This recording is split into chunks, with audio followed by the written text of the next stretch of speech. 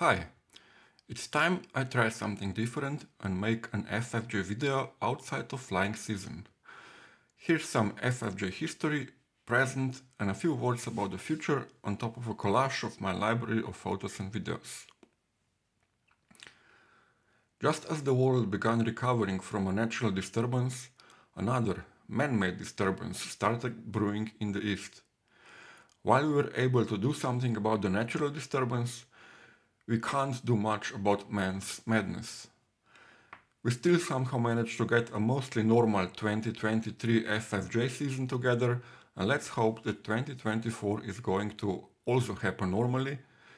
But people being people and evolution being evolution, I'm not willing to place any bets on it.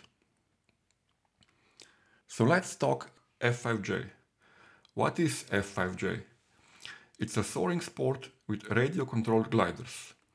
It has certain rules that Ollie over at FlightComp explained in detail. See the link in the corner.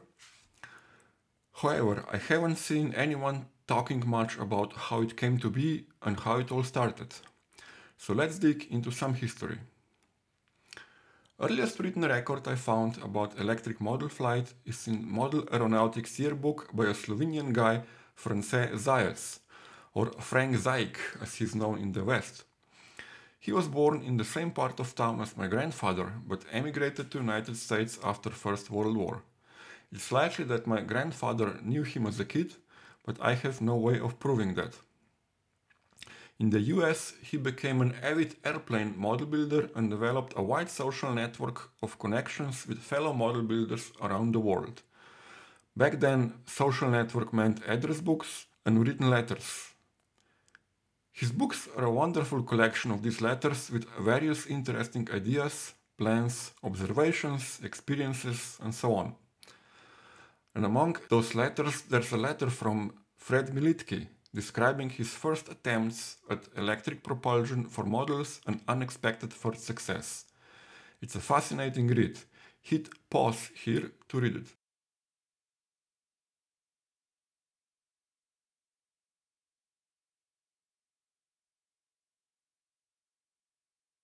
Based on designs by Militke, electric model planes became a commercial product in the 70s, and from there ideas and possibilities that they offer grew. It's in the nature of people that they want to compare against each other in some form of competition. How do we compete in aviation?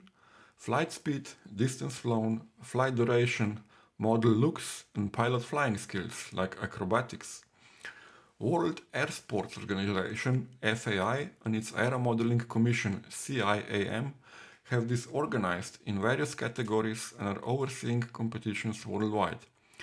FAI goes back to 1905, and CIAM was established in 1936 and developed into the largest FAI commission, based on the number of categories it handles. It all began with free flight, which developed multiple ways to compete in flight duration, many of which are still widely popular today. It mostly relies on bubbles of warm air in the atmosphere, where the game is to find these invisible volumes of air and use them to extend the time your model stays in the air. A number of F1 and F2 free flight categories exist that play this game, differentiating in details like how to get a model in the air. Some use tow line, others use rubber or internal combustion engines, and nowadays there's even an electric option available. When radio control technology became widely available, an F3 category was established. F3A covered acrobatics and F3B covered combined distance and duration competition. I only have bits and pieces of information how they developed into F3J, which is a duration-only competition, and I'd be thankful if you guys can point me to some reading on this part of our history down in the comments.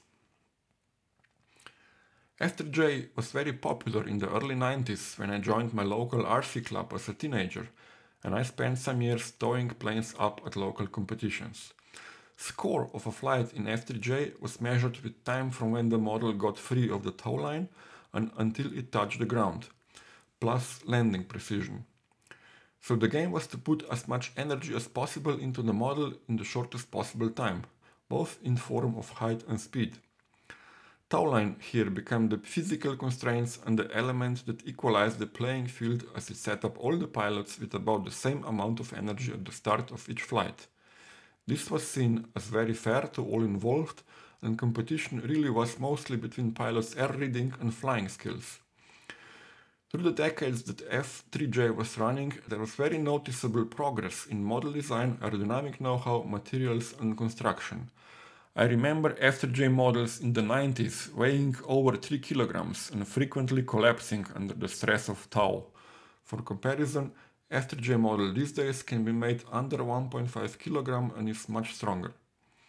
Composite construction and materials developed so far that they became the differentiating factor between pilots on the field, and since lighter models were much more expensive than the heavier ones, and some people felt like they're in a disadvantage because of that.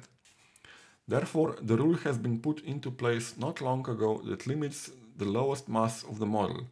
Footage you are seeing here is from September 2018 competition in Babenhausen near Frankfurt, Germany, where one of the last F5J World Cup events was held before this rule came into effect.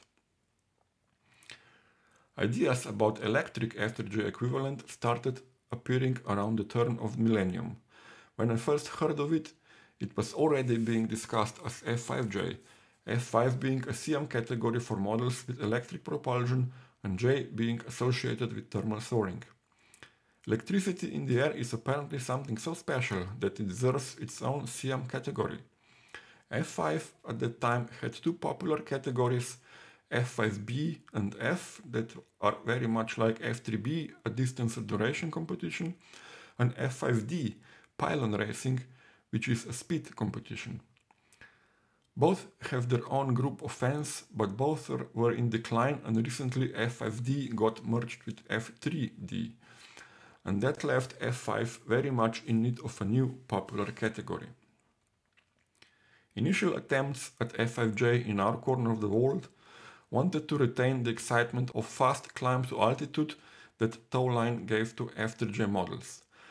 Power density of nickel metal hydride batteries in early 2000 combined with the appearance of very efficient brushless motors made this possible. Those attempts also opted for retaining score based on time from motor switch off to landing. This soon led into conflicts between those who could afford more powerful and therefore more expensive motor and battery versus everybody else. Initially, we attempted to find a balance by specifying maximum mass of battery, as that translated well into available power. But when lithium battery chemistry became widely available and was improving almost on a monthly basis, this concept started to fall apart, and at least in Slovenia we lost many good pilots who stopped attending local competitions. Still, by that time we already had a well-established tour of competitions going on between Hungary, Slovakia and Slovenia, with 50 to 80 people attending regularly. Later Czechia also joined, and it was about that time that first discussions about F5J appeared at CIAM meetings. If I remember correctly, initial proposal came from the US and they described it as a lower power F5F, which is itself a lower power F5B. And that was met with resistance from many European delegates. Since there was obvious interest into getting F5J under CIAM umbrella, a working group was established with the aim to find a middle ground between all interested parties. And it looks like working group did its job very well. Although we initially wanted to retain a requirement of some electrical propulsion know-how, by having a variometer device switching off your motor if a model is climbing too fast, and keeping the standard stopwatch timing from the motor switch off to landing, majority opted for a much more simple approach with altimeter and the motor switch off altitude being part of the score, dropping the error-prone human factor of when exactly the stopwatch should be started. All that remained from required electric propulsion know-how is it must fit in the narrow fuselage and it must spin a prop. Anything that fits this criteria is good enough. First competitions using this concept were held even before the rules themselves were finalized. In 2011, Trnava in Slovakia hosted a competition that proved these rules to work amazingly well, and no major issues came up with the organization. Trnava then continued to host a World Challenge, as they called it, each year, all the way until 2019, when the first World Championship was held there. Since CIAM has a rule to run newly established categories as World Cup for a few years before they promote them to championship status, F5J started developing a number of World Cup competitions initially all over Europe and soon jumped over to some other continents as well. We could have had a first European Championship already in something like 2014 or 15, but at the same time as F5J rules were voted into existence, another rule was voted into effect, a 4-year moratorium on any new Class 1 category, meaning no new championships for the next 4 years.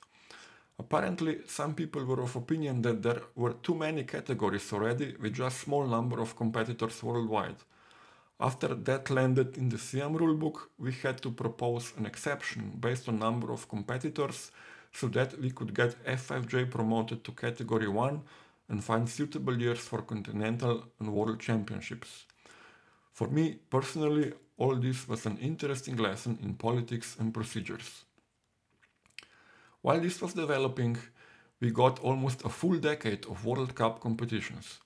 Many interesting and exciting moments in the air, some of which you can experience here on my channel.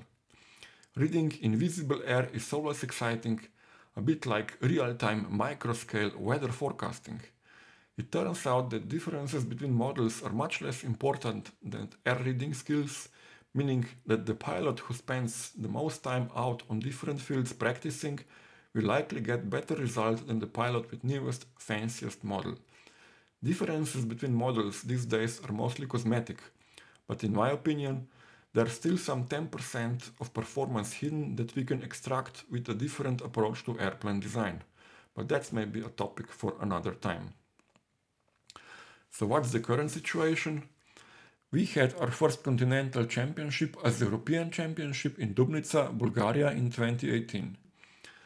Then we had first World Championship in Trnava, Slovakia in 2019. In 2020 we hit a break together with the rest of the world.